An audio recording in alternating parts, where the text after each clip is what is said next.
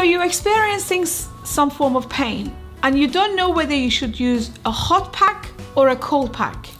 Well, don't worry, because we get this question asked every day at our clinic, and I'm going to respond to that question in this video.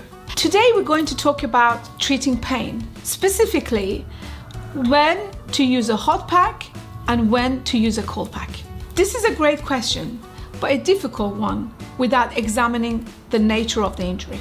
But as a general rule of thumb, you use an ice pack for soft tissue injuries. So the signs you're looking for in terms of inflammation is swelling, heat, and redness.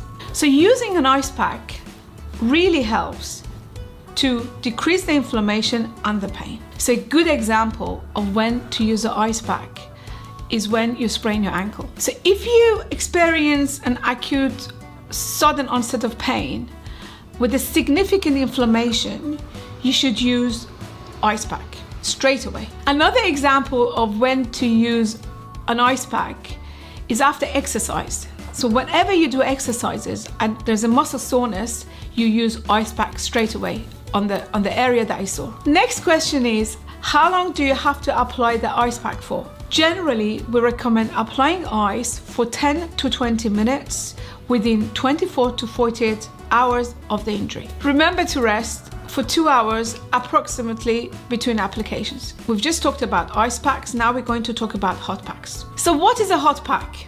You could think of it as a hot water bottle. When do you use a hot pack?